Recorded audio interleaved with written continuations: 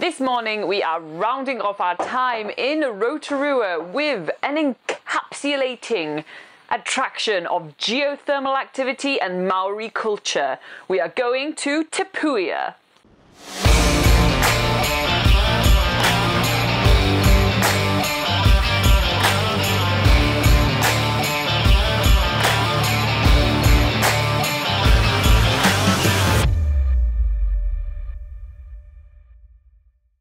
This morning we are heading straight to Te Puia, which is not only a geothermal park, but it also hosts Maori cultural experience, and we're going to experience both of those today. But Te Puia is even more famous for being the home of the Pohutu Geyser, which is the largest geyser in the southern hemisphere. What a feat! The Pohutu Geyser is an impressive sight, stacked upon layers and layers of silica terraces with water rushing down into the stream below, and there's so much steam billowing from the geyser itself. It's absolutely amazing. There's different vantage points that you can get all sorts of different angles to get the perfect photo. The Pohutu Geyser usually erupts twice every hour, but while we're here, which we're watching for about 30 minutes, it's doing a steady eruption for the whole time. And our guide tells us that the Pohutu Geyser just does its own thing usually. It behaves in different ways. For instance, 15 years ago, it erupted for 250 days straight. There's a loop track that takes us around the Te Puia Geothermal Park, and the Pohutu Geyser is the first thing that you actually see on that loop track, and Robin and I are having a really hard time pulling ourselves away from it. It's just too amazing to stop watching. It's really not for no reason that Pohutu means constant splashing in Maori. Oh my god, these things just doesn't stop showing its strength, and in fact, in some good days, the height of the geysers can actually reach up to 30 meters.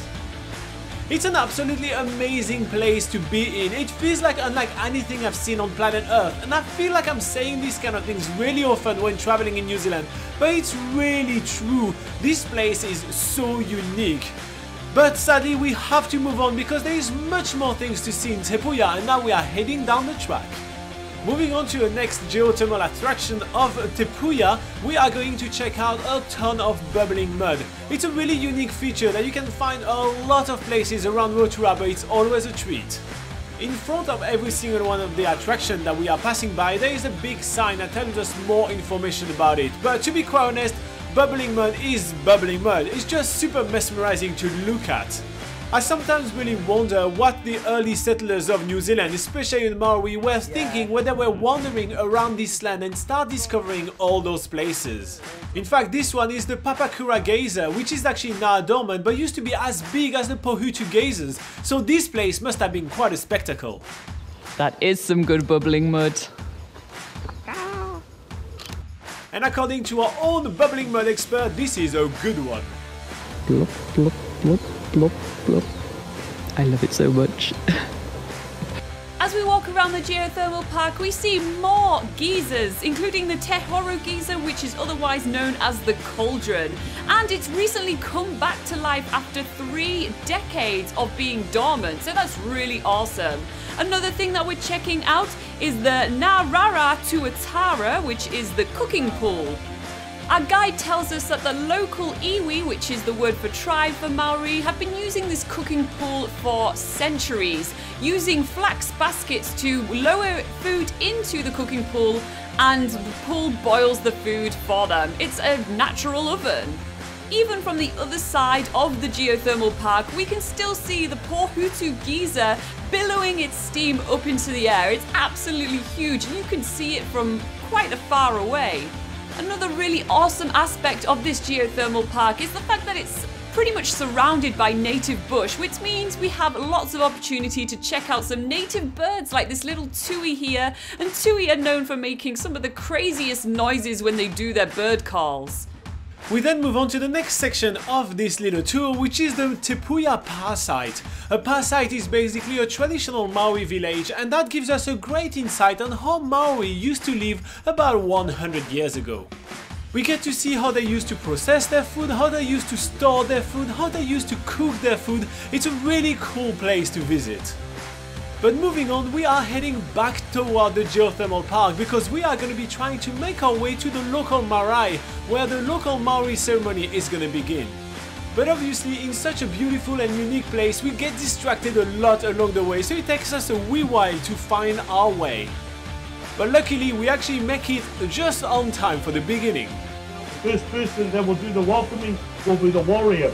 He will come out here. This warrior will come running down here somewhere. His duty is to present to you a peace offering. We're gonna begin our ceremony with a pofuri. A pofuri is basically a way for a tribe to welcome outsiders. It's also a way for them to gauge if we are friends or foe. To begin with, we had to elect a chief, which happened to be that young English dude right here. Then a warrior is gonna be challenging him and dropping a leaf right in front of him. If he's picking it up, that means he's coming in peace. If he doesn't, that means he's challenging the local tribe. Obviously, because the warrior is really frightening, he decides to pick it up. And with the ceremony out of the way, we are now welcome to proceed and make our way toward the marae. The next part of the tour takes part in the amazing Rotorua Marae, and a marae is a meeting place for the Maori, and on the outside it has some beautiful carvings. On the inside there's lots of painted and woven panels. It's really an awe-inspiring place. Once we're all sat down in the marae, the Maori cultural performance begins. We have loads of different styles of traditional Maori song and dance.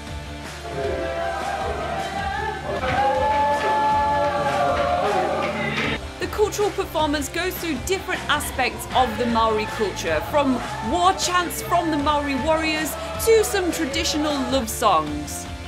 We watched different games that the Maori used to play, like poirakau, which is different stick games where they need to throw it to each other. It's super impressive to watch. And of course, a major highlight of any Maori performance is the haka, which is that war chant that you see the All Blacks doing at the beginning of every game that they play. The geothermal park and Maori culture at Te Puia has been an awesome way to spend our last day in Rotorua. 카메라 이거 한 번만 같이 찍어주면 안 돼요? together. You like a photo? 같이 이렇게. Oh, okay. 여기 찍어주세요. Okay. This is a bit of a norm for Yeah. these guys. Do a fun face. 누르면 돼. Do what? Do a, should we do a haka face? 코리아 모델. 코리아 모델. Hi. 위로 찍어주세요. 위에서 눌러주세요. 위에서. 그렇지. 예. 위에서 눌러주세요.